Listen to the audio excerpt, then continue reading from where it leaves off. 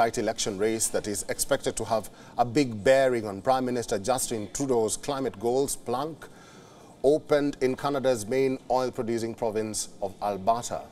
Data showed that more than 700,000 Albertans had already cast their ballot before polls opened, suggesting that a strong overall turnout is likely. The provincial election officials declared that the opposition United Conservative Party won the elections. The victory further heralds friction between Canada's Premier Danielle Smith and Liberal Prime Minister Trudeau over climate policies that affect Alberta's oil sector.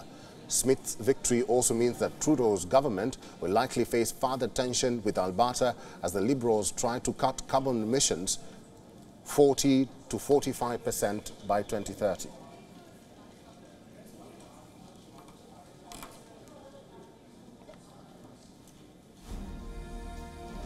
Ottawa is Canada's highest emitting province and will only be able to achieve its climate plan with significant reductions from Alberta.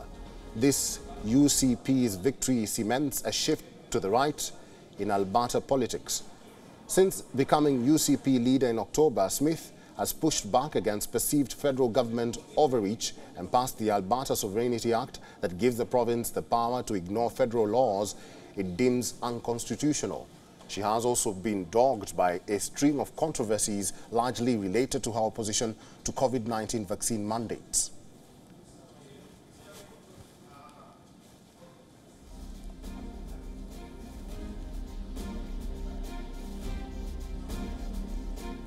WION is now available in your country. Download the app now and get all the news on the move.